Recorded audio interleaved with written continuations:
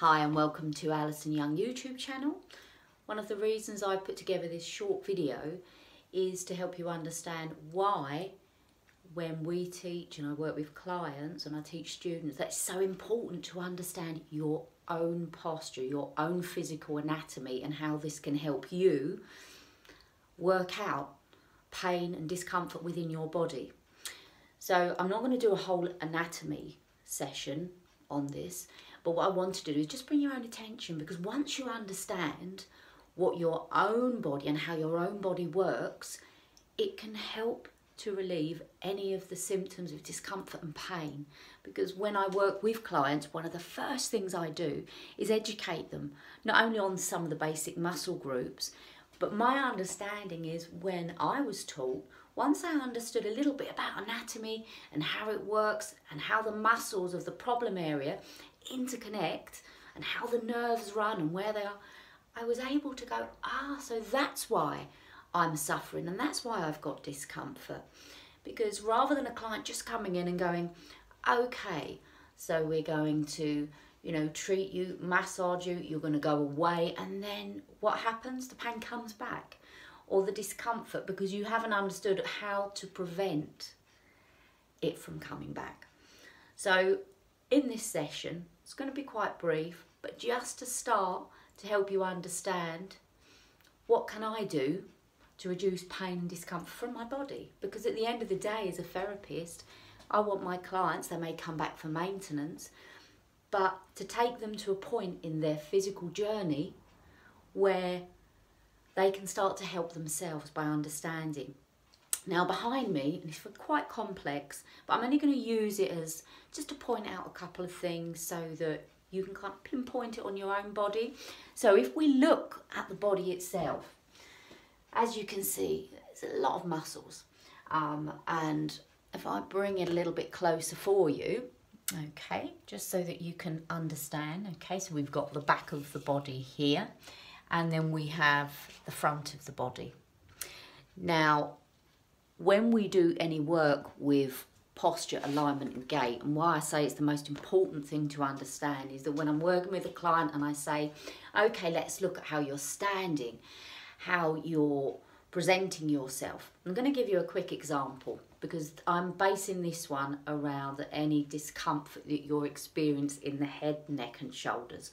On my Facebook channel, I did a short video, how to demonstrate to relieve that tension. So now I want to go a little bit more in depth. We're going to just focus on this upper body, start off with. A lot of clients that come in, as we know, it can be tension leading and tension loading, all because of how they're sitting, how they're standing, how their posture is. So with regards to massage and some of the self-treatment that I did, that's great to help to reduce some of that tension. But hey, how can we prevent it from coming back? Now you'll notice, and I'm doing this on purpose. So if you look at my posture at the moment, okay, what can you see? What about if I bring that shoulder back and move it so that you can see that they're both level? Okay, so if I'm working and over time I assume this posture, for example, a lot of the muscles around this area are going to be imbalanced. If you look on this side, they're going to be shortened, okay? And on this side, they're going to be overstretched, which straight away causes the body to come out of balance. And that's what we need to do. Now, sometimes there can be deeper pathologies that can be causing the problem. So, if I just point out, so if we just look at some of the basic superficial muscles here. Okay, so this area here, this nice diamond-shaped muscle is called the trapezius. And this trapezius is a muscle that covers the top of another group of muscles. So you imagine if I peel that back, underneath, I'm going to bring you a little bit closer so that you can see in a little bit more detail. What I will do as well is I'll kind of going forward, I'll do some shorter videos with some pictures and I'll annotate it as well so it's easier to see. But if I just bring it a little bit closer, what I'm looking at here is the upper trapezius, which we tend to focus on mainly around the superficial. And the deeper muscles, and these are called the shoulder cuff rotator group. We've got 4, we call them the sits, the supras. I'm not going to go into anatomical detail. And then we've got a group of muscles here. And also underneath this, you'll see another muscle coming up under here, the levator scapula. So it's quite complex. All of those muscles where they work together, and you're feeling that tension loading, and you get that ridge. When we are out of kilter, the muscles, therefore, all of those muscle groups become imbalanced.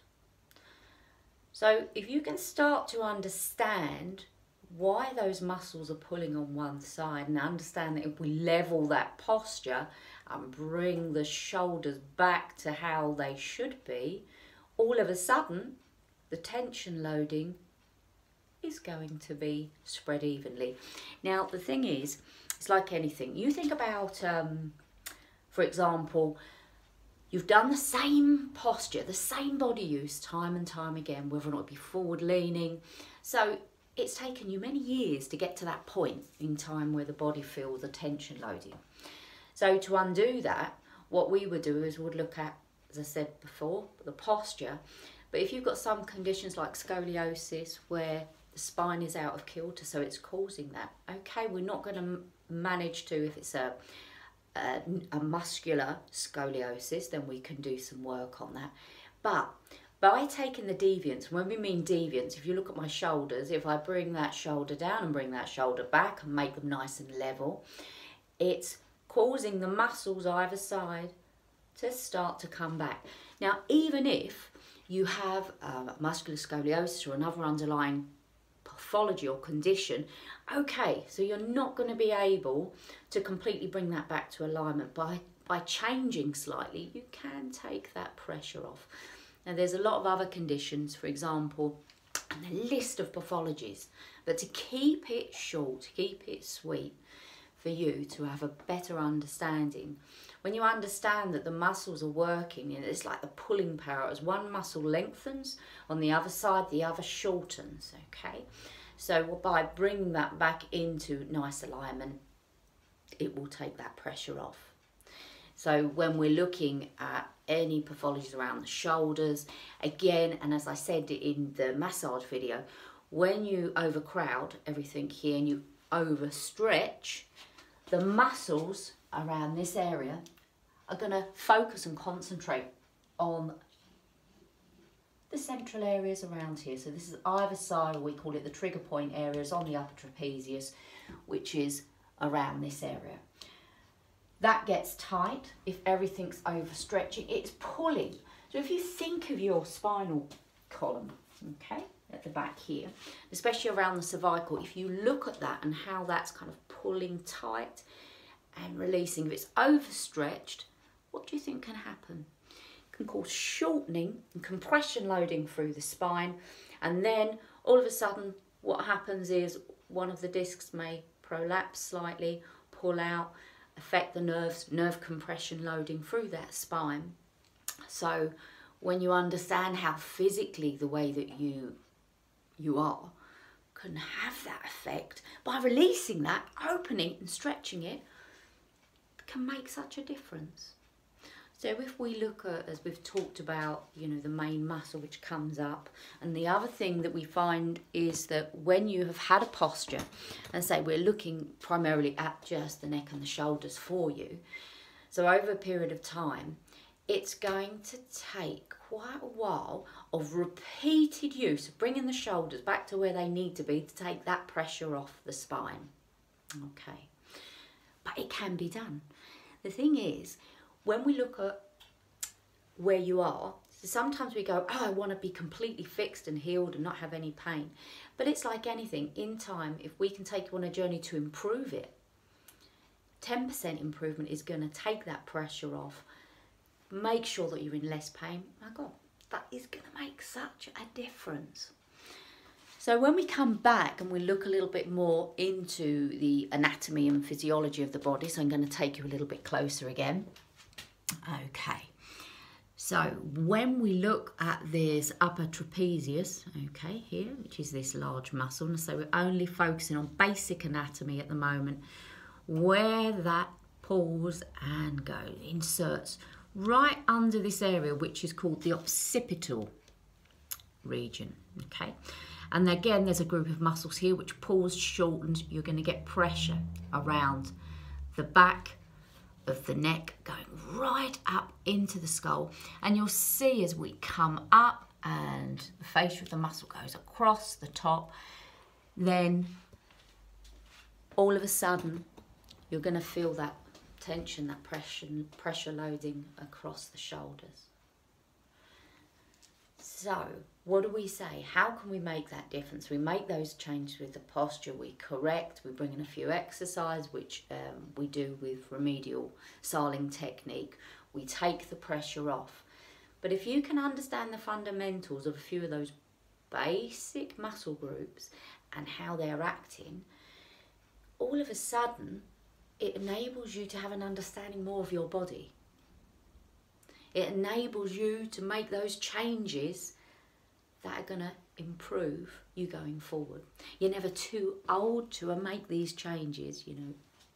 Every little difference that you can encourage your body to make, you're going to see a difference. So even when we come to exercise and mobilisation, which I do quite a lot of work on, the idea is if you balance, increase the flow to that area, all of a sudden you're going to have a reduced level of inflammation because you're taking the pressure off, you're increasing the mobility around the joints. So when we do any of the head turns or the inclines or the chin tucks, this is all aimed at strengthening mobilisation but also releasing this effect which happens when we shorten the neck and shorten the vertebrae. Okay, so what can I do? What do I do to start?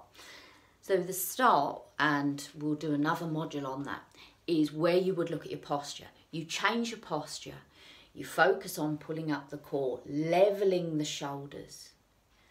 Also, little food for thought. The brain, the way it's actually wired, is that if I continually use my right hand, for example, that's going to become, and actually prove this now going forward, that it can have a real impact on neurological systems and information going up. So when you constantly use one arm and one hand, you're actually going to shorten that muscle. That's going to be your dominant side. So the brain will focus mainly on that side. So actually the prefrontal cortex in the brain will favour that side. Just a bit like, do you remember the brain training apps that used to come out? Oh, it was a while ago. And we've now found that actually brain training, anyone can do that, is stimulating, whether or not it's reading, doing activities, dancing and singing going forward is really good because it encourages both the left and the right side. So one of the things when we're looking at this, I encourage people, use the opposite arm as much as you can. So all of a sudden, rather than just using the one side, you're using the other. What happens is when we start to do that, we don't favour one side as much, we take the pressure off. The other thing that can happen if your posture from here downwards isn't right, then that is going to have that impact on the upper body.